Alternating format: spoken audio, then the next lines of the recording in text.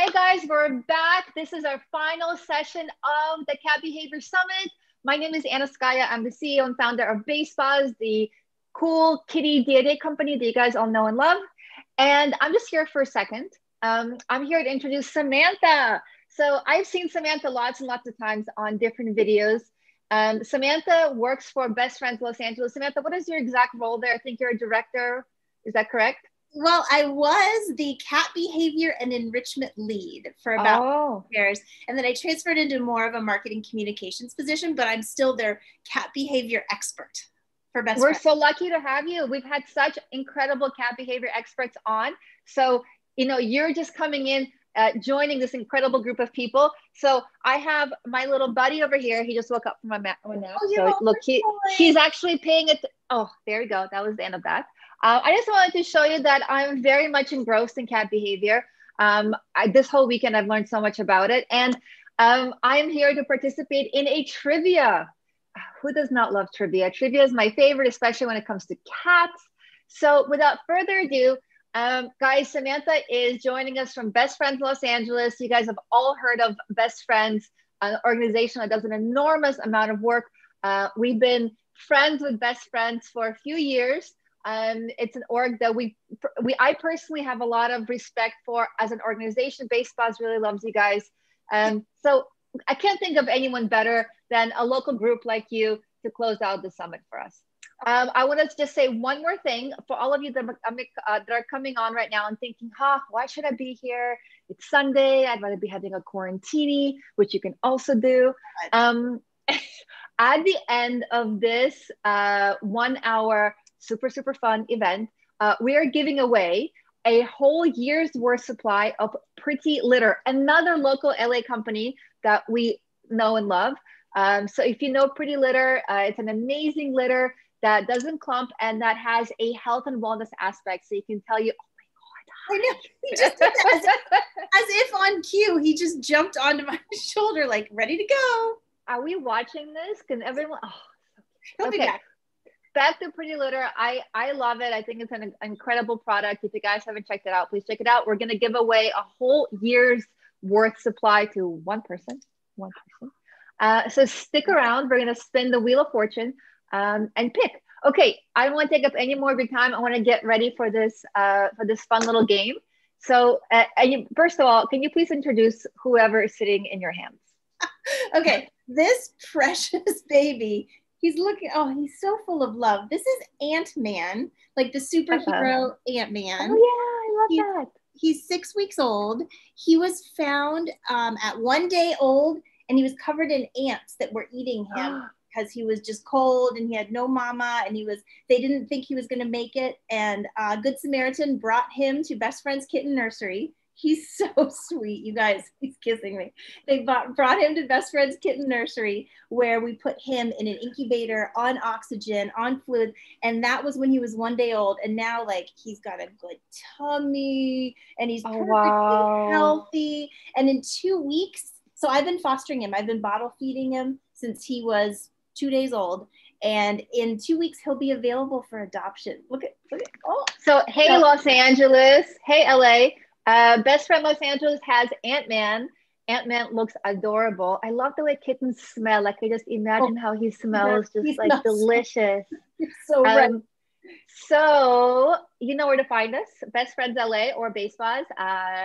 Yep. Send us a note. Let us know. We're giving away Ant-Man. And without further ado, Samantha, I'm going to bring us back to you. I'll see you guys in an hour or so for the big giveaway. I'll see you. Okay. Exciting giveaway. Bye. Bye, Anna. Well, hello, everyone. I am Samantha Bell.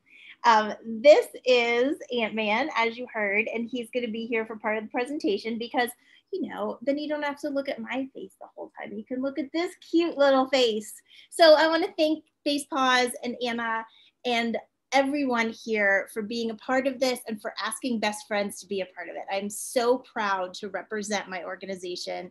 I've been with Best Friends for about 7 years and even more as a volunteer before that. I was a volunteer in their kitten nursery in Los Angeles. And then I became a cat caregiver where I was cleaning and feeding and medicating all the cats.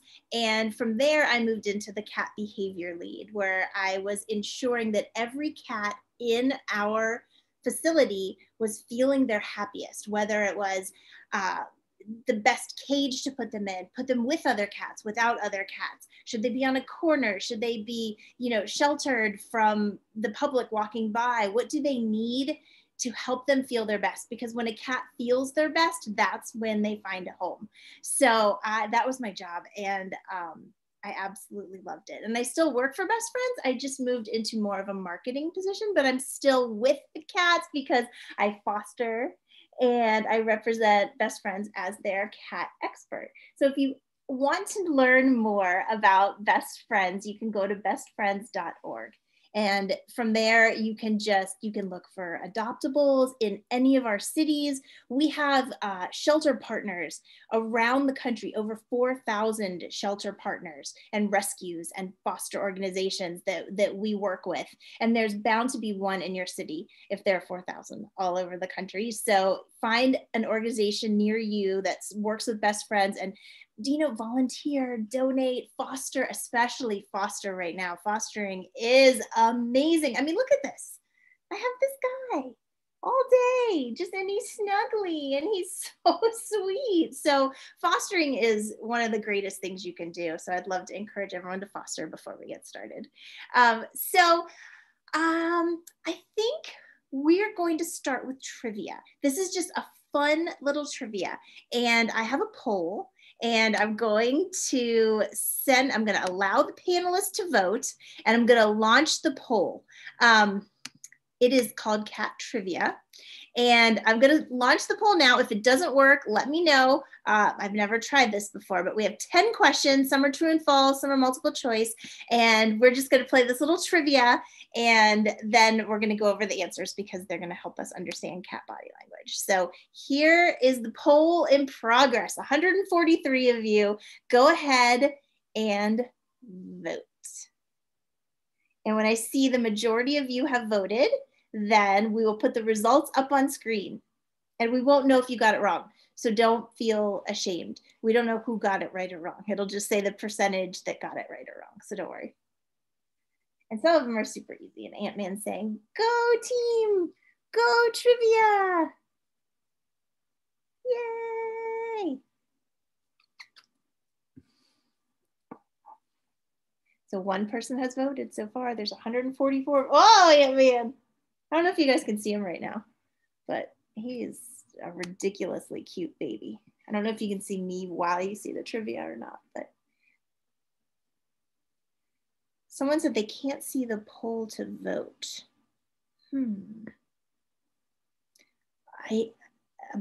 50 people have voted, so I think most people can see it. Does anyone know in the comments? Oh, it popped out. Basepaws is saying that the poll pops out. So maybe sometimes, when it pops out and then it's behind your screen, like minimize your whatever you're looking at. And I bet that poll is behind it.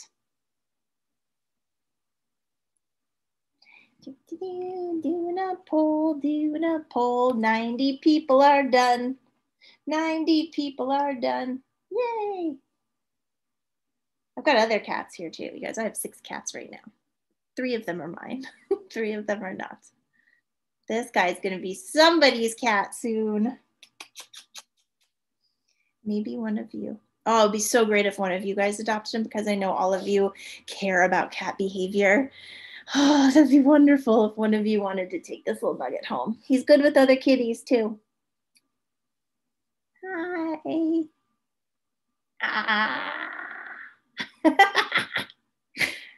Oh, life is fun with a foster kitten. Oh yeah, someone said there's something on the wall and someone said I think it's a clock. It is. It's one of those cat clocks. It's a cat clock. And we have so many earthquakes here that thing, it always like stops because of the earthquakes. I think, but it's on right now. We haven't had an earthquake in a little bit. Let's see your other cat. Here's one here. There's Packard. He is deaf. Oh, we've got 127. So I'm going to give it 30 more seconds and then we'll talk about the results. This is Packard. Oh, hi, honey. He's deaf. Oh, he's a good boy. And he raises my foster kittens for real. Like when they don't have a mom, he grooms them and oh, he is wonderful. He is so chill. He loves everyone he meets. Here, let's see. Do you want to groom the baby? See? He's an angel. That cat is an angel. So we've got 15 more people that we're waiting on. And there are other cats that I'm going to bring in too. Come here. You want to come here, Johan? Come here. Yes, yes, yes, yes. All right, it's been 3.5 minutes. I'm going to go ahead and end the poll. Okay, so poll is now closed. So I think you should see the results on the screen. True or false, cats' collarbones are not attached to their skeletons. That is true. Isn't that crazy?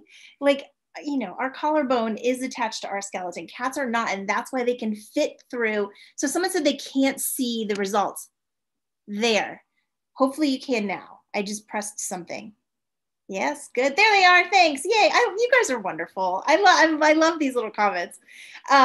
The cat's collarbones are not attached to their skeletons. That is true. Their collarbones are just floating. So that's why they can fit through narrow spaces because their collarbones just go in. Isn't that crazy? So a lot of you got that right.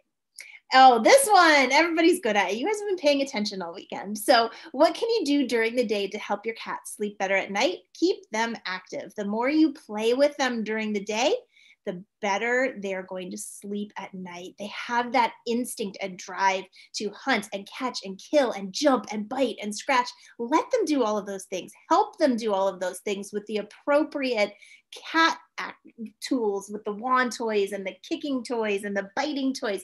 Give them the opportunity to do that during the day, and they will feel so satisfied with their life that they will sleep well at night. Why do cats or kittens attack your ankles? Boredom. Like I said, cats have to attack things. It is in their DNA. It's in their instincts. They need to attack. They have to scratch. They have to bite. So you want to make sure that you're giving them something to scratch and bite. Give them, as soon as they start to like want to bite your hands or your ankles, that means they're in the mood to play. And instead of just shooing them away or pulling them off, they want to play, so play with them and give them that wand toy, give them that kickaroo, something, because let them scratch and bite. So they're doing it because they're bored. Which species is able to make more vocalizations, dogs or cats?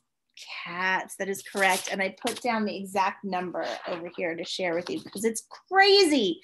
So dogs have about 10 vocalizations. Cats have over 100. So cool. I love it. Okay. True or false? Hissing is a sign of aggression. I'm so happy to see that the majority of you put false, because hissing does not mean they're aggressive. It means they're feeling uncomfortable. It means they're feeling a little nervous, scared, afraid. That's what that hiss is. So when you think about all of the things a cat could do if they're feeling uncomfortable, they could scratch, they could bite, they could attack, but a hiss is not aggressive. A hiss is just like when we tell a little kid on the playground, don't hit him, use your words. You know, say, I don't like this. That's the cat using their words. So when they hiss, I feel like, oh, bless your heart. Like you are doing the best you can in this situation to control yourself and not hurt something or someone. You're just hissing. So a hiss is not aggressive. A hiss is saying, I'm not comfortable in this situation right now. And when the cat hisses, don't get upset with them for that because they made a good choice in doing that. True or false? A cat's tongue is rough enough to lick clean the meat off the bone with a few licks. It is. If you see close up of a cat's tongue, it's made out of keratin, the same thing our fingernails are made out of. And it's in these, Oh, that's saying end the body language poll. So let me wrap it up. So it's got a bunch of these little hooks that are made of like what our fingernails are. So if you think about it, it's like thousands of little tiny pointed fingernails, and it can just rip that meat off the bone. But don't give your cats bones because they could have splinters. Cats' whiskers are the same width as their body. And that is so they know before they get to an opening if they're going to fit through it or not. So that is what those whiskers are for. It's to help them navigate through the world, and they're the same width as their body. You guys are good. True or false? It's normal for cats to sleep 12 to 16 hours a day. It is totally normal. If your cat sleeps 12 to 16 hours a day, they are not lazy. They are following their instincts. Their instincts tell them that they need to rest up so that they can hunt and catch and kill that prey. And even though there are no prey in my house that are running around, they still retain those instincts that their wild ancestors had. So listen to that and let them sleep. And they're not lazy, and then give them that opportunity to hunt and catch and kill with that wand toy. Oh my gosh, you guys, this one's so great. Which live longer, indoor or outdoor cats? Indoor cats live longer. They're much less hazards to living indoors than there are outdoors with coyotes and traffic and bad people and just predators and everything. So indoor cats live longer, and cats that are neutered and spayed also live longer than cats that are unaltered. You guys did amazingly, and we are now done with the trivia. So we're going to head into the presentation now. Let me take this poll off. So let me take a drink of water. I'm now going to start our presentation, and you won't see me for a little bit, or maybe you might see me in the corner or something, but I'm going to be sharing my screen with you so that you will be able to see this presentation, because there are a bunch of photos and there are some videos, and we're going to talk about body language. So let me share the screen right now. All right, so there's my screen. Let's get rid of Zoom and hit present on this. Okay, so here we go. I am screen sharing. So we have reading and understanding feline body language with me, Samantha Bell. This is Johan. He is here somewhere, but this is a picture of my cat Johan. He is awesome, and he is going to be in a lot of these photos, especially this photo right here. I have a good friend who's a professional photographer. She's Erica Likes Cats on Instagram, and she came over to shoot my boys, and she got this photo of Johan, and I looked at it and I was like, this is just absolutely perfect when we're talking about body language. So we're going to kick off this session by just looking at this photo of Johan and thinking about some of the things that you see. So what are some of the things that you see about his body language? See, there's nothing that's really spectacular or exciting about it, but that's what makes it so cool. So one of the things that we see is, wait, where's enter? There. He has a neutral ear position. So when we're looking at his ears, they are just sitting there where they were made on him. His ears are not forward, they're not back, they're not sideways. They're just sitting the way he was born. Like, here are my ears, they're neutral. That's one thing we can look at when we see. And I'm going to tell you what these all mean. His eyes, look at his eyes. His pupils are normal size. They're not dilated, they're not constricted. Normal size pupils, great. His eyes are also relaxed. That's the shape of his eyes. They're not completely round and stressed. They're not squinted and they're not closed. They're just normal, relaxed eyes. His whiskers, we're also going to look at whiskers when we talk about body language. So his whiskers are in what we call a neutral position. Whiskers can be in 3 positions. They're just there, where they're just hanging and he's not using any muscles to do anything with them. Or they can be forward, or the whiskers can be brought back, but they're just hanging there. He's not doing anything. And if you look at his tail, even though it's a little out of focus, you can see that it is relaxed. It's halfway up, it's curved, it's not straight up, it's not tucked, it's not puffy, it's just a normal relaxed tail. And also his body position. So these other things we were looking at were his body parts, his ear, eyes, pupil, whiskers, tail. And now we're going to actually look at his body position, and his body is slightly forward. So if you see like his head, it's not just over his shoulders, it's a little bit forward. And that, we will get into what all these things mean, but basically when we're looking at body language, 1, 2, 3, 4, 5, 6, we have 6 different aspects that we take into account to determine how that cat is feeling. You can't just look at one. You can't go, oh, you know, his ears are blank, so he must feel blank. There are so many subtle signs. This little guy wants to get on the, oh, here he is, and here's our star. This is Mr. Johan in the photo. There he is. He's amazing.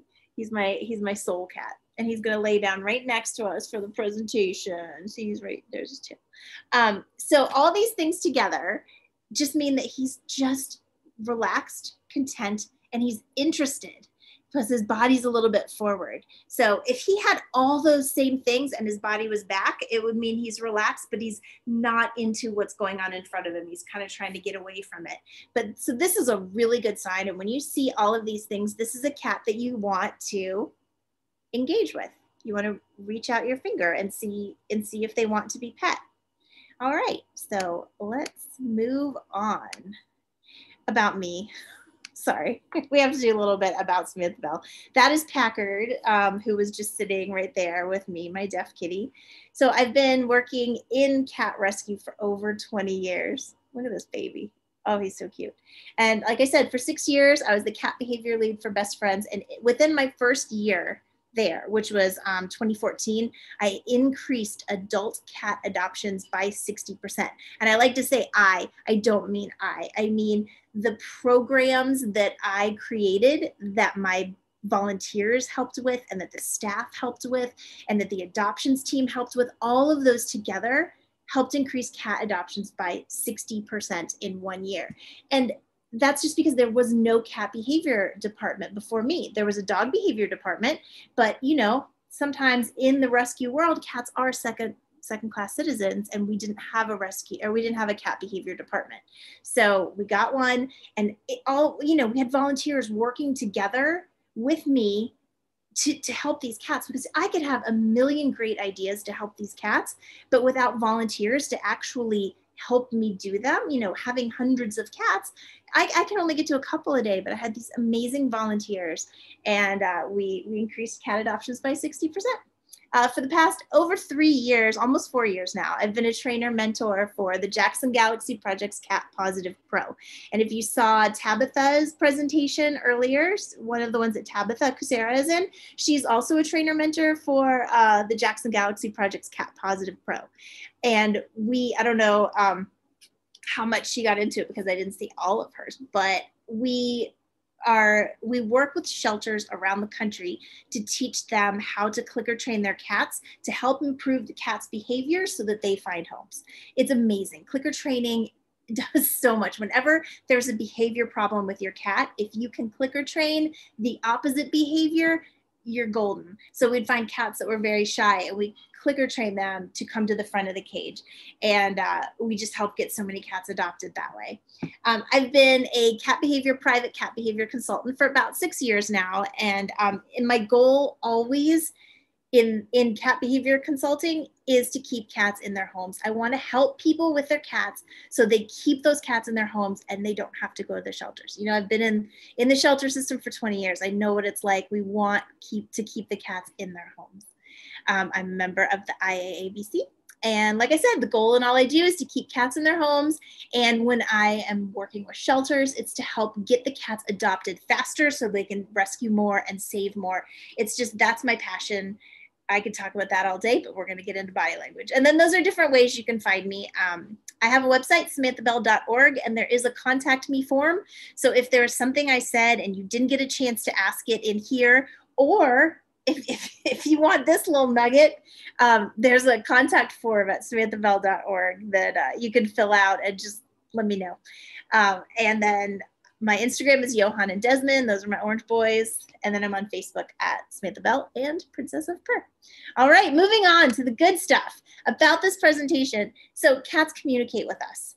but they communicate very differently than we do and very differently than dogs do. Dogs have adapted their style of communication to fit humans. Like dogs have been with humans longer, so they've adapted and they communicate in ways that we understand.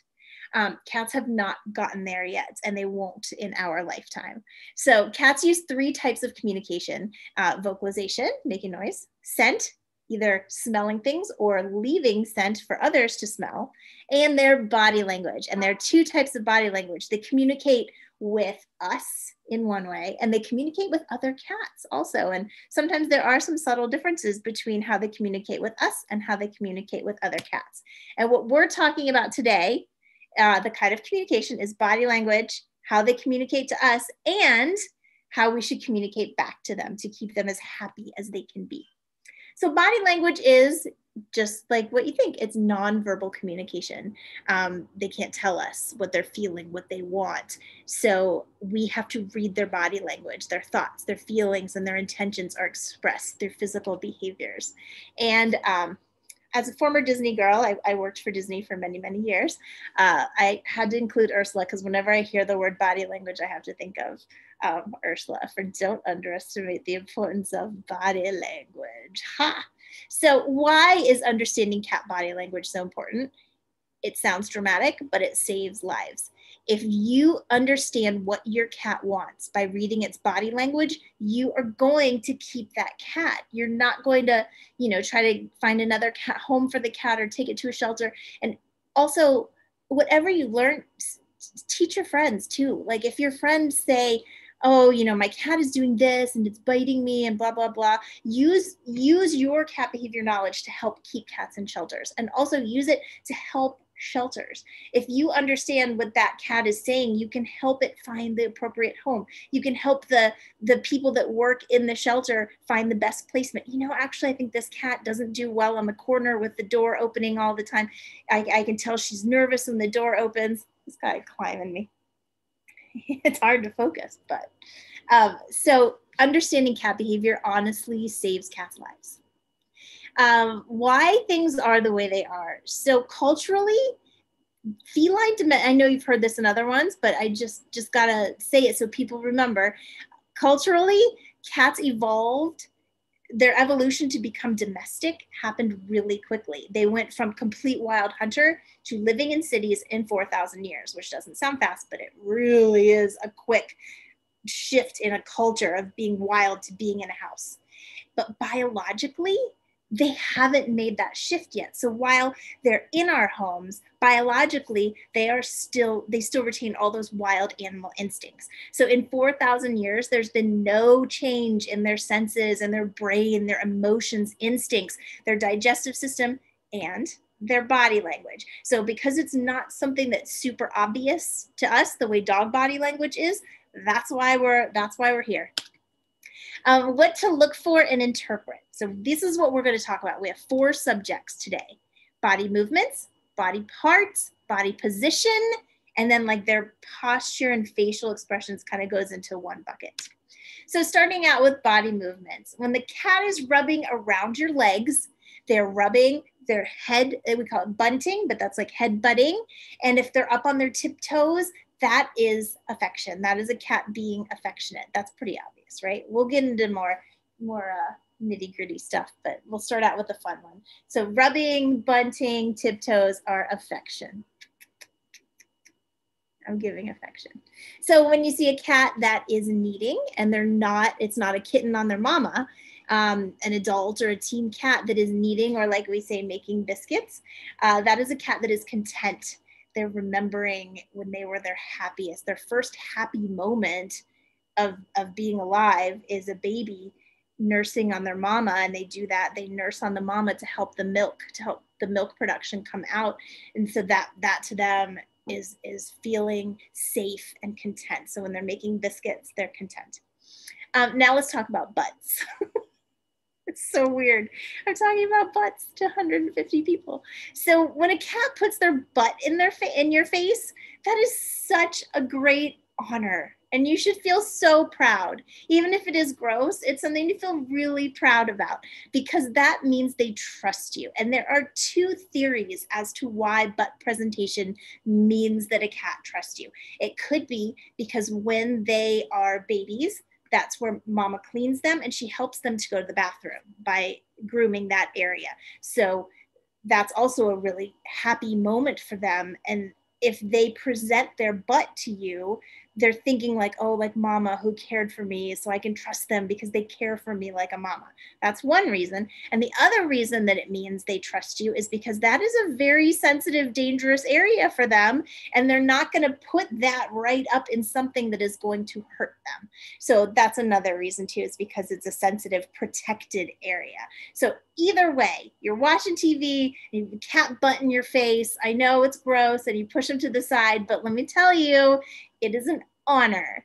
And I say this all the time to people, and they're like, is it real? I'm like, it is. Butt in the face is good. There's Packer joining us again. And then elevator butt. Sometimes when you pet them, their hips might raise up, and that is an invitation. And if it is a female cat, it is an invitation to the male for mating. If it is not in that situation and you're petting them, or they walk up to you and put their butt in the air, that is an invitation for interaction and petting. So those are both good things. Butts are good with the kitties. So there are a lot of body movements that have multiple meanings. And this is one of the main points I want to make, is that there are so many different things to look at to determine what their body language means. It can't be just one thing. For example, if a cat rolls over, it could mean they're happy and playful, or it could mean they're fearful. How do you know the difference? You have to look at everything else too. So just one thing, just rolling over, doesn't tell you. But for example, if you look at that drawing, that cat rolling over is obviously happy and playful, because the eyes are soft, the ears are up, and the paws are just at a very relaxed state. So everything has just so many components to the overall what they're telling you. Another thing is biting. They could bite you because they're play biting, which is just, I'm a fierce predator and I kill my prey, and they're having a great time. So when they bite you, it's not always because they're upset, but sometimes it is. It's because they're annoyed. It's a warning sign. Or if you haven't listened to their warning, they're upset because you haven't listened to their warning. So biting can be 3 different reasons. And you have to look at what came before the biting to determine, why they bit.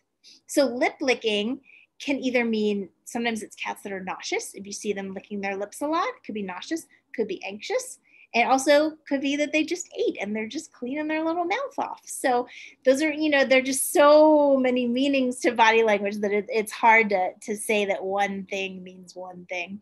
And then there's also over grooming and under grooming. If your cat is grooming too much, where you're seeing bald spots, it could be because they're stressed.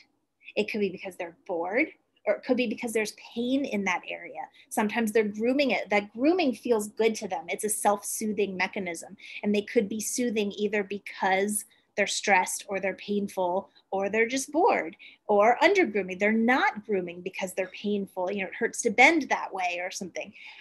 Over grooming and under grooming, if they don't seem stressed, that's when you want to take your cat to a vet. Hi, buddy. What are you doing? Okay. Moving on to body parts. So with body parts, we have ears, eyes, whiskers, and tail. These are the 4 parts of a cat's body that will tell you so much information. So whenever you're trying to figure out what they're saying, look at all 4: ears, eyes, whiskers, and tail. Let's start with ears. Here's that picture of Johan again. His ears, they're just normal. He's interested and he's relaxed. This next kitty on the right, those airplane ears, that is a cat when their ears face out. So look at the airplane and facing out. Look at both of those. They're both unsure. So as you can see, the airplane ears, unsure and nervous. Facing out is unsure and confident. Basically, the difference is facing out means they're unsure. If they're flat, they're trying to be smaller. So they're unsure and nervous. If they're not flat and they're trying to be bigger, they're unsure and confident. Do not interact with the cat whose ears look like this. That is a cat who's not sure about its situation and is not afraid to hit you or hurt you in some way. So watch out for ears facing outwards. And then ears that are totally flat is a cat that is absolutely terrified, usually. This cat for sure, with the dilated pupils. His ears are back. He's trying to become invisible. He's just like, I'm trying to be as small as I can, so those ears are all the way flat. So when you're looking at these cats, of them, which one of those can you interact with? Only Johan. That's the only one, just interested in relaxed ears. If he's nervous, if they're unsure and confident, terrified, these are not cats that want to interact. So you want to just say a kind word to them and give them their space. Now we're looking at eyes. We have good old Yo-Yo. Again, that's what I call my Johan, Yo-Yo. He has neutral eyes. We're going to look at pupils and about what the shape of the eyes are. So his eyes are neutral pupil. His pupils are normal. His eyes are normal. Just relaxed. He's just existing. And then we look over here, this poor kitty from the last slide, and those pupils are dilated. When the pupils are dilated, no matter what, it means that they're trying to take in more information. They're opening up those, they're trying to see as much as they can, maybe make the room lighter, maybe be able to see, further on the sides, on their peripheral vision. They're just really trying to take in as much information as they can because they're not sure about what is going on. They're just like, I gotta see everything. And then they're the constricted pupils. These are cats that are laser focused on something. Could be positive, could be negative, could be laser focused on that toy that they're about to pounce on, or it could be laser focused on another cat that they're about to attack. But that constricted pupil means they're super focused. And then this cat, we're going to say it's blinking. Can't tell, it's just a photo of its eyes closed, but when the cat blinks, we all know that means that they trust you. They're able to close their eyes because they feel comfortable in their surrounding. They don't think that anything is going to get them, whereas this poor cat with the dilated pupils does think that something's going to get it. You have to remember, cats are both predator and prey, and at any moment they can feel like one or the other. So this cat with the dilated pupils feels like prey. This cat that's blinking is not worried. It doesn't feel like prey at that moment. So of these guys, which ones would you want to interact with? Johan and the squinting kitty. If that cat is trying to take in as much information as it can, it's not the time to interact with it. Leave, give it its space. And same with a laser focused cat. Even if it's just a toy that it's about to pounce on, let it do its thing. Always let them call the shots. Let the cat, if it's showing you that it's interested in something, let it be interested in that. Sometimes the cat's playing and people are like, oh, but I want to hug it. And now it's mean because it doesn't want to be hugged. But no, they're focused on one thing and they're trying to feel like predators. Where are you going, Packard? He's leaving, but we still got Johan. He's right here. Can you see him? He's lying here next to me. He's my buddy. All right, next. Whiskers. I love whiskers. So whiskers can be in 3 different positions. When we look at Johan's, his are neutral. Like I said, they have muscles here, and his relaxed whiskers are not using the muscles. They're just doing nothing. They're just existing. So that means he's just relaxed and existing. Look how cool that photo is of the cat with the interested forward whiskers. So you will see this when you have a toy that's like a really, waving around kind of a toy or something. You can just watch their whiskers go forward. And that's because they're focused. And it's sometimes I've heard people say that it's like, how sometimes when you're focused, we might like purse your lips a little bit. It's sort of the same thing. Those muscles are kind of going like, bringing those whiskers forward. And a cat that puts its whiskers back, again, is a cat that's trying to look smaller. And that is a cat that's fearful. Who can we interact with? Once again, my little Johan. If a cat is super interested in something or it's trying to disappear, it doesn't want to interact with you. Give it its space once again. But with those ones, he's so cute. Okay, now we've got tail. All right, so I have to move this little thing so I can see. If you look in the top left, there are a bunch of different tail positions. We've got friendly is a tail up. And I always say, think of it like a little flag. If your cat has a tail up, it's like waving a little flag of interact with me. I'm here. Check it out. They want to be seen. If a cat doesn't want to be seen, like these cats here, they're going to tuck it in because they're like, and if it's relaxed, it's kind of sometimes in between, like this cat that's half master down, tentative, curious, relaxed. They're just not sure which one they are. So they're not going to be like, hey, look at me, but they're also not hiding. They're just kind of in between. Come here. You want to sit with me?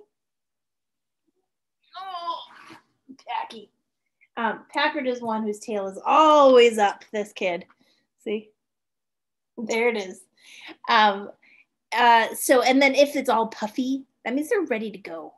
Either ready to fight, ready to attack, something. That's not a cat that you want to interact with when the tail looks like that.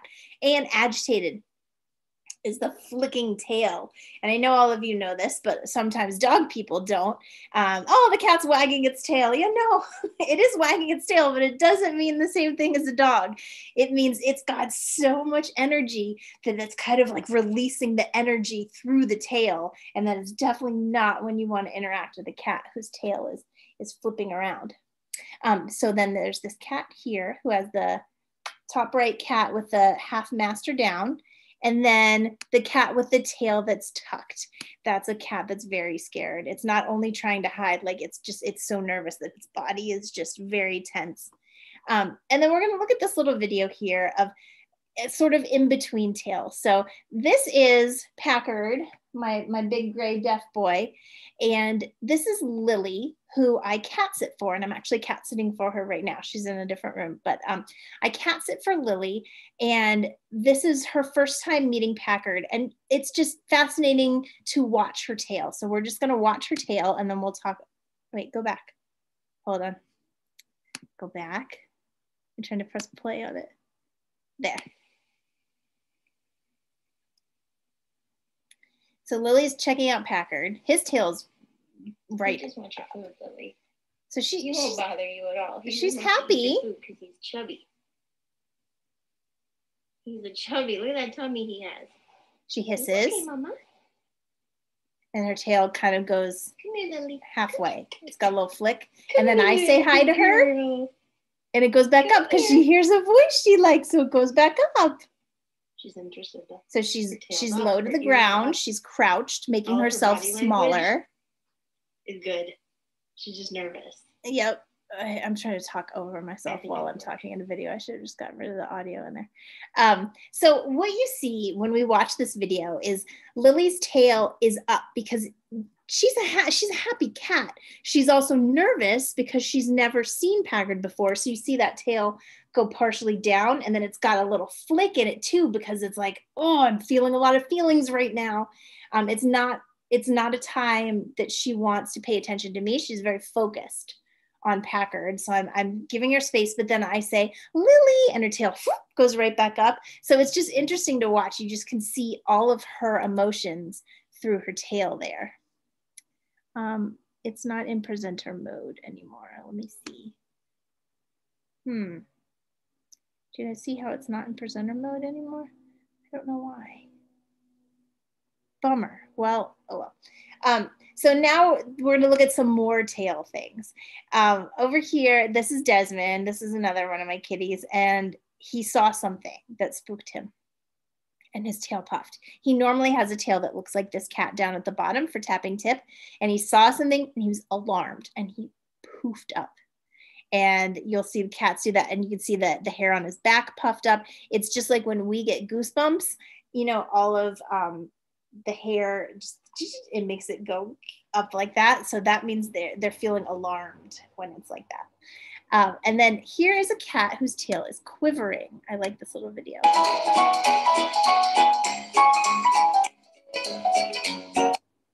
And when you see a cat with a quivering tail, that cat is super happy and super excited. I've had people who've come over and my cats do that when people come over and the tail goes up, and they ask if they're spraying.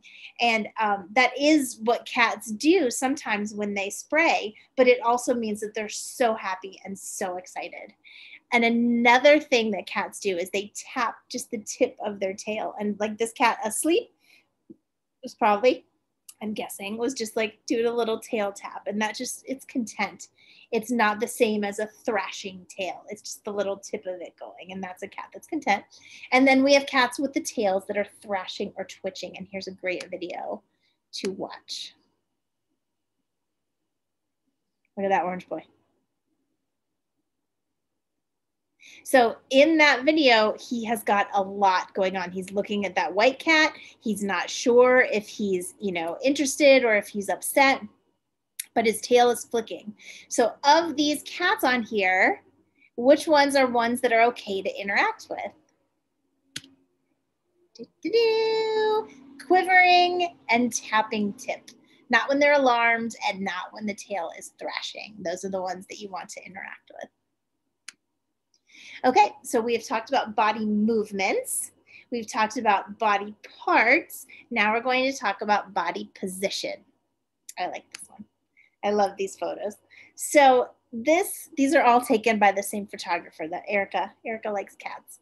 On here, this first one, this was my foster. Oh my gosh, he's so cute. Nigel, he was blind, and he was a street cat living on the streets of LA, blind. And we took him in, and I fostered him until I found him the perfect home, and he has the perfect home now. But as you see in this photo, this is perfectly centered. If you look, his head is on top of his shoulders, which are on top of his feet, straight up and down. That's a cat that is just comfortable. He's not super interested. He's not nervous. He's just living his life. Nothing really going on. He's comfortable. Now here's Johan again. Forward. Johan loves people. Oh my God, he loves people. He's just, you come over and he's all over you. As you can tell by the photos, this is Erica that he didn't even know. And he was just like, I'm interested in you.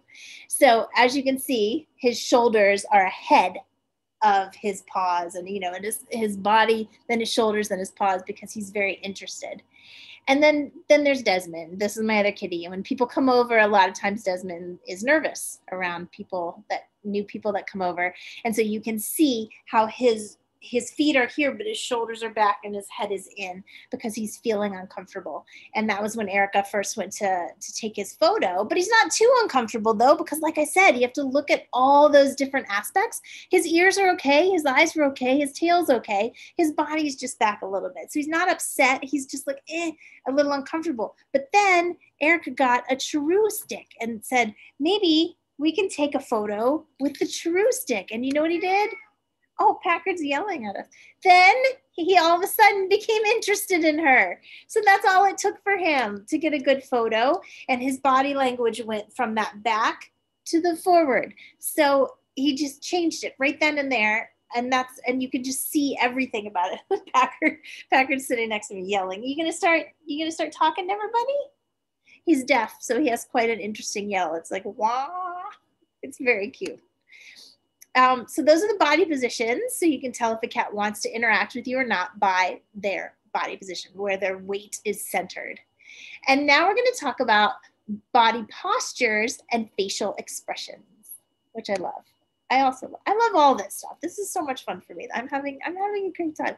I hope you're all enjoying this. So cats with their body postures can be either defensive or offensive. Defensive, they're trying to look smaller. And offensive, they're trying to look bigger. And this is going to give you so much information. When you're looking at a cat, are they defensive or offensive, or just neutral? Neutral, fine, you want to interact with them, but you also want to know, is this cat about to attack me or not? It's a great way to determine this, and this is especially great in the shelter setting. If you're going to interact with a cat, you want to make sure that cat is not on the offense. Packard is now on his wheel. We have a cat wheel in the living room. He's about to run on the wheel, and it'll sound like a train going through my apartment. So if that happens, I'll flip it around so you can see him running, but that's what the noise is. So when they're trying to look smaller, they're crouched and they're low, like this kitty, ears back, shoulders hunched, tucked in. That's a cat that's defensive. And you'll see that a lot in the shelter, in the cages, that they'll be, you know, hunched and tucked in. And then a cat that's offensive is trying to look bigger, like the Halloween cat. Halloween cats, that's why they go sideways, because that's more body area, you know, for you to see. And they're pilo-erect, which means, like, that was the picture of Desmond's poofy tail. They're puffed. The hair is standing up. Legs are straight. Look at those straight legs. This kitten cracks me up on here. Arched back, because that makes them look bigger. And like I said, sideways. So all of those things are cats that are trying to look bigger. And then facial expressions. So as you see here, Packard is relaxed. He is just looking at you, and his mouth just looks like, if you saw a drawing of a cat, like a cartoon, it just looks like that, just like a normal cat. Relaxed, engaged, looking at you, interested, ears are normal, eyes are normal. His face isn't really saying there's anything of note. His brain isn't either. He's not the smartest, but that's what makes him so sweet. Fear. This part, look at that. You can just see fear in this cat's face. The eyebrows, the ears, the mouth is like this, and the little face. It's just crazy that you can actually read fear in a cat's face. And you can also read frustration. And this picture is so great because it's what we call like the heavy brow. So that cat is not squinting as in the I trust you, I love you, but its eyes are small. And its eyes are small because it has the brow is down. And those are cats that are showing frustration that might smack you or bite you or something. That look right there is one to look out for. That fearful cat probably won't. But that cat, that look of frustration, she's confident, she's sitting up, her ears are a little bit to the side, but that heavy brow right there is telling you that cat's not sure what it's about to do. And it's an interesting fact, happiness and sadness are never reflected in cats' faces. You cannot tell if a cat is happy or sad by their face. Only relaxed engagement, fear, and frustration. Those are the only three things you can read in a cat's face. So now we've talked about body movements, body parts, body position, body postures, facial expressions. We're going to put it all together and show you how it works when you're looking at a cat overall, and we're going to do one together. So we're going to look at this drawing of a cat.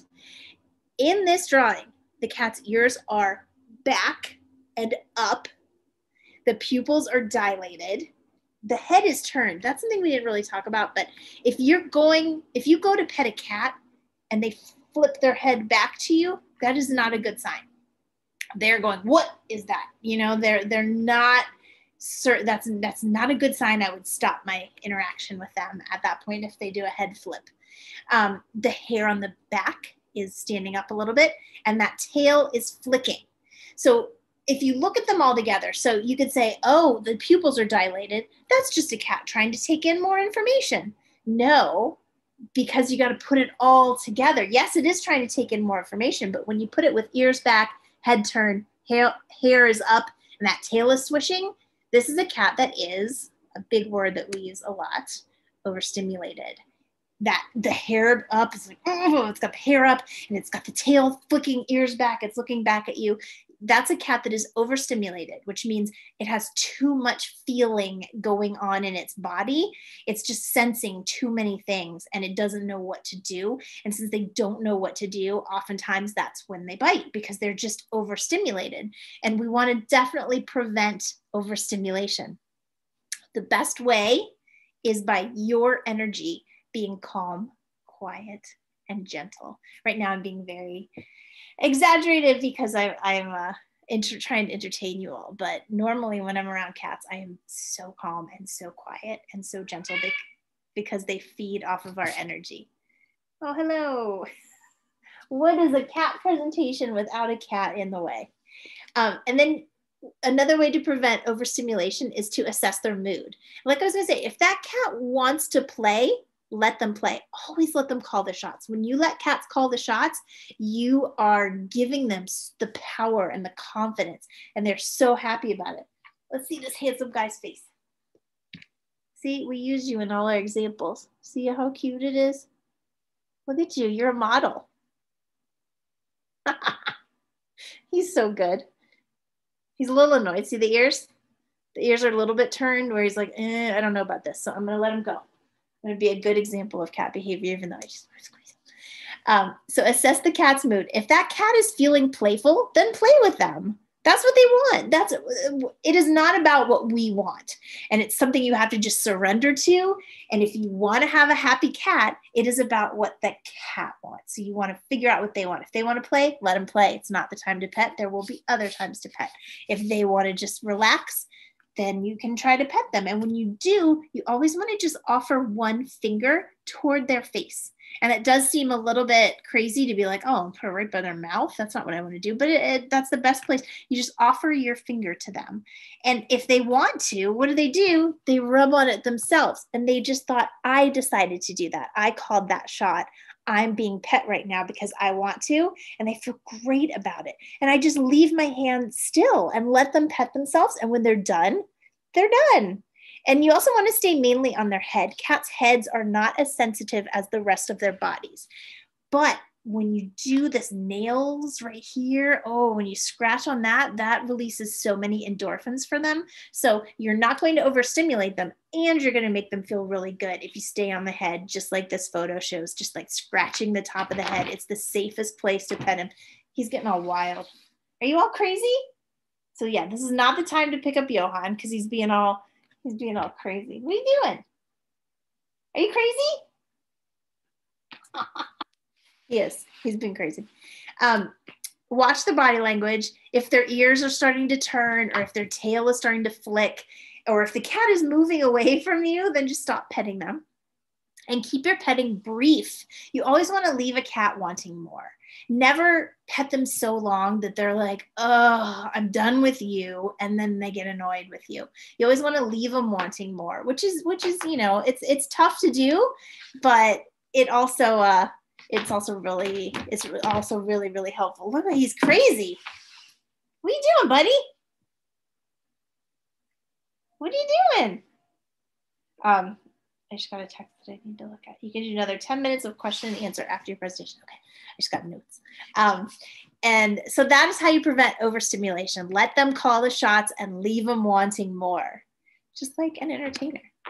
So I'm going to show you a video, and I want you to guess what's going on from this video. This is Packard and my other cat, Desmond. And we're going to watch it and tell me what you think is going on.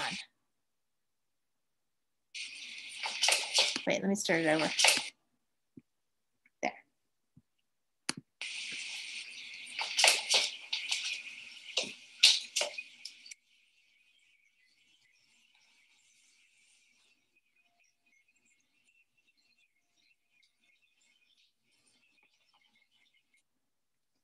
Okay. So when we're looking at them here, they look like they are what? Fighting. They look like they're fighting. They're hitting each other. Their ears are back. But guess what? These cats are best friends. Here they are normally. Look at those little sweet nuggets. What are they doing? They are play fighting. How do you know? How do you know that your cats are okay and not actually fighting? Well, real fighting is going to be noisy. You're going to hear screams and hisses and horrible noises. But play fighting, in that video, all you heard was like their little nails on the ground. Play fighting is quiet. It's also great enrichment. But like we were talking about, this is not a good time to engage with them. I'm not gonna stick my hand in there. Even though they're not upset with each other, they're not upset with me, this is what they wanna do. They wanna play right now. So just let them play. That makes them happy. It's a good time to, just watch them and take a cute video and use it in a presentation. Here's another video. Let's see.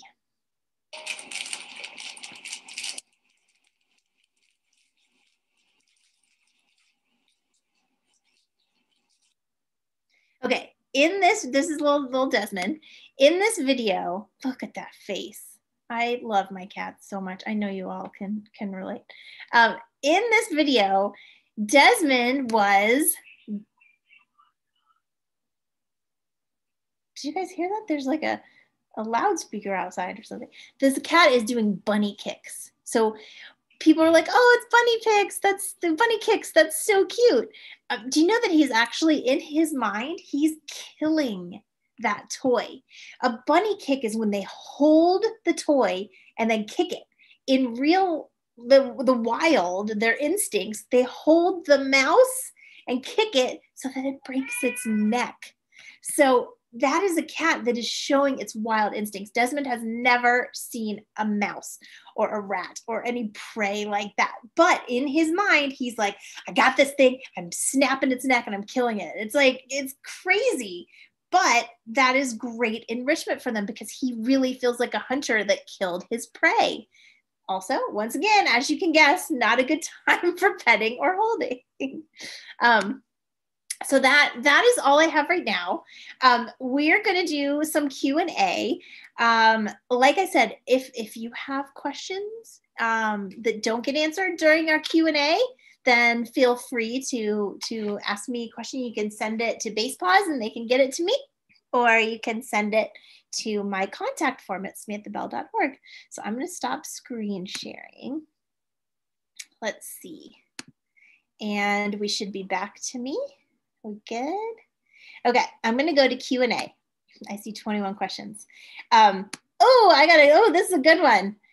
Jeanette and Tammy, these are great. That's a great question. I love answering this question. I would love to hear more about Samantha's educational background and hear tips on how to follow a similar path. Honestly, I wish I would have thought to answer that. So thank you for asking me that question. So my educational background has nothing to do with cats. In undergrad, I majored in Spanish and mass communications. And then I went to grad school for education to be a teacher. And then I was a teacher for many years. And then somewhere in there, I also worked at Disney. I was a Disney princess for many years, performing in the parades and on the floats and on the stage shows and everything. And so I have all these experiences, but one thing, from the time I was old enough to drive myself, I would go to cat shelters to volunteer. There was one in Orlando when I worked at Disney that I would go to, and I was pretty much self-taught in cat behavior just by observing and watching and reading books and anything I could. This was in the 90s and there really wasn't a huge amount of information on the internet, or, like we were just learning what email was. So I couldn't really research cat behavior, but I just was with so many shelter cats that you just kind of figure it out. So what I would suggest is volunteer as much as you can at cat shelters. Education is important. If I would have known that this is what my career path would have been, I would have gone to a different school where I could have majored in animal behavioral sciences and, been a doctor of a vet of animal behavior. I would have done that had I known, but I didn't. My education is from working with shelter cats. And then I joined the IAABC and I took every course they possibly had. I've read everything there is online. I just soak up every bit of cat information there is. I subscribe to every kind of email that might have a tidbit of information about cat behavior in it. And it's working with hundreds of thousands of cats. And so when I was volunteering, this is how I got the current position. I was working at Disney. I was actually an Imagineer. I was working in Imagineering. And in the evenings, I would volunteer in the kitten shelter at Best Friends. And I absolutely loved it. And I started realizing I loved being at Best Friends LA more than I liked being at my job. And at that point, I realized, I need to transition into this, but I have no background. So I just started at the bottom as a cat caregiver. I went from this fancy office job at Disney to cleaning cat poop all day long. But I had been a volunteer, so they knew me. They knew I was trustworthy and I showed up for my shifts and I made smart decisions as a volunteer. And then, they hired me at the bottom level. And I was only a cat caregiver for 3 months before I moved up to the next position, moved up. And once you have your foot in the door of the animal welfare world, you just work your heart, you work your butt off and you put your heart into it and you can move up you know, the animal welfare world is just getting bigger and bigger. And it's just such a wonderful place to be with the most amazing people that, you know, they could see my passion and they just promoted me. So that is how I got where I am, is by volunteering and by starting at the bottom at 40. So it's never too late, let me tell you. What degree do you need to have to be a cat behavior consultant member of IABC? You don't have to have a degree. You can join the IABC as, you know, just a member, and then you take their courses, and you can get certified through IABC though. They do have certification, and I would love to do that, but it's expensive, and I work in a nonprofit. So I just have to learn what I can, and I don't have all of those letters after my name, but I have thousands upon thousands of hours of working with cats in real life, in life or death situations. At Best Friends, we have 500 cats in the shelter, and I was in charge of all of their behavior. And so like I went to the school of hard knocks, went to the school of animal shelter, you know. I had 500 cats depending on me, and that's how I learned, and that's how I got where I am, and just trying. So I hope that answered your question. Jessica, my tuxedo cat likes to tuck in his hands and feet. Does that mean he is cold? So usually that just means they're comfortable. It's just like, I call it loaf, you know, a lot of people call it loafing when they tuck it in. And it's one of those things that has all those multiple meanings too, because it could mean that they're keeping themselves warm because all of their body is together.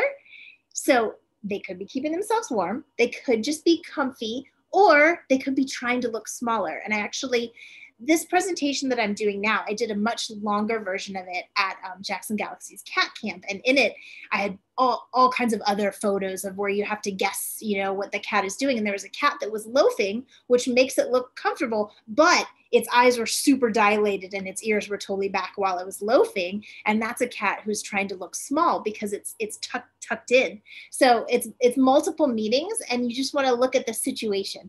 So if your house is cold, then maybe he is trying to stay warm. Cats do prefer 80 to 90 degrees.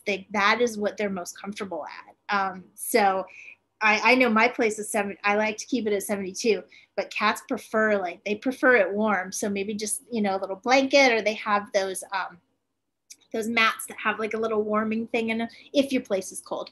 But if not, he's probably just doing it to have fun. Oh, Packard's running on his wheel. Let's see if I can show you. Can you see him? Packy. He can't hear me. He's deaf, but he likes to he walks on his wheel when he's hungry. And then he'll yell. You yell? I see you. I'll feed you after this. That's how he signals that he's hungry. He goes and walks on his wheel. So cute. Okay. How did I become a cat behavior consultant? Shelters, rescues, volunteering, fostering, and when you, I know I can talk about this part all day too, but when you're there at the shelter, meet everyone, talk to everyone, and ask them how they got where they were. Let them know that this is what you want to do. I cannot tell you how many volunteers I've had, you know, over the 7 years at Best Friends who've said, I want to do what you do. And I'm like, fantastic. Then let me give you all of these assignments to take on. And then when they go to HR, I can say, you know what, I've given them these assignments. They've shown me that they're smart and they're trustworthy and they make good decisions and they're great with people. That's another thing that a lot of people don't think about. When you're in animal behavior, you not only have to be good with animals, but you have to be good with people, because who's going to solve the problem? Not the animals, the people. You know, getting people to adopt, getting people to work with their cats and train their cats, and to, you know, get them to, you know, to cooperate with you. You also have to be really good with people. So it's people skills too. One of our cats whips her tail back and forth when she's affectionate. Is this just because she's excited or overly stimulated? Well, what happens after she's flicking her tail back and forth? So if nothing ever happens, you know, if no bites or scratches ever happen when she's doing that, then she is a little different than most cats, and her tail whipping back and forth is not something to be worried about, but that's something you want to test with each cat. There are certain cats, I've worked with people where I say, you know, when you pet them on the back, pet them once and see how they react to it. And if they don't bite you, then pet them twice. And then you just kind of keep a little mental record of how many times you can pet your cat before it becomes overstimulated. And every cat's different. Johan here, if I pet him for too long, he will bite me. But he also puts his ears back and he whines. He goes, like that. And I know, okay, stop petting you. However, Packard, you could pet that cat for 24 hours straight on his tummy, kissing him, and he will never become overstimulated. So every cat has a different tolerance for handling. And you just have to find out what your cat is. So in answer to your question, if your cat doesn't, oh, that means it's time for Q&A. We're on time. If your cat lets you pet them and their tail flicks and they don't bite or scratch you, then they're okay with it. So it's all based on what your cat thinks. I'm like slowly jumping back in here. Totally. I just want to say I learned a new word today that I did not know, overstimulated. I did not realize that, you know, you think people always say, oh, my cat, you know, they're brats. They don't like to be touched. No, cats get overstimulated. It's not that they're aloof or they're brats. Or, you know, my cat only likes it for a minute. Yes, they like it for a minute because they get overstimulated. Yeah, too many. Their bodies, their skin, they feel more than we do. So like if I go like this on myself, no big deal. But to do it to a cat feels like so much more intense. You're still yelling? Samantha, I mean, we've had some amazing lectures this weekend, but yours just tops it. I mean, I've been writing down, I've been scribbling. You guys, aren't you just impressed with so much knowledge that was just pumped at us for an hour? Samantha, you're fantastic. It's really an amazing presentation. You're clearly a professional. I'm not surprised that the questions that you're getting is how to become you, because I'm thinking the same thing. Like, wow, that is so much. You know, they say cats are a mystery wrapped in a question mark. Yes. So you're the kind of person that helps us unravel that mystery. I just want to say thank you. Thank you for being such an expert and a professional in this space. I think all of us are very impressed. You just made my day. This is recorded. I want to play that for my boyfriend. Look. Yes, it is recorded. It is recorded. Listen, I want to just take a minute, and we have one more thing to do. We got to close this out, and we're going to give away. We're ready for a big giveaway, Basepaws. We're ready to give away 1 year supply of Pretty Litter. This giveaway is really cool because we are here to support local companies. We are in a pandemic, so startups are having a bit of a hard time. So, hey guys, we're all going to support each other. We're going to support companies that are small and mighty and try to make a difference in the cat's world. So I think, Basepaws, are we ready to spin our wheel? Yes. Here's our wheel being spun. Isn't this a cool little tool? This is the beautiful thing about, you know, the world is becoming more digital, and we're looking to see who is going to win a whole year's worth supply of Pretty Litter. Pretty Litter is awesome. If you guys haven't checked them out, check out, you know, everyone has their preference for litter. All right. We got a winner. Corlette at msn.org. Corlette, please know that you are the winner. Congrats. We will be in touch, and if you're not here to see this for yourself, we will find you. I want to just say one more thing as we wrap up here with Samantha and everybody else on the line. Thank you so much to everyone who's been a part of this. This is a brand new thing. We've never done this. People were asking us these last few weeks, hey, Basepaws, you're a genetics company. Why are you doing things in behavior? Well, guess what? Genetics and behavior are part of the same coin. You cannot have one without the other. You cannot get to know your cat better.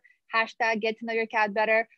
Just through genetics. Behavior is the flip side of that. So if Basepaws wants to continue being the cat health and wellness company, we can't just know about genetics. It has to be incredible, important comments like behavior, like what Samantha just taught us. Guys, I don't know about you. I'm going to be such a better cat mom after this 1 hour.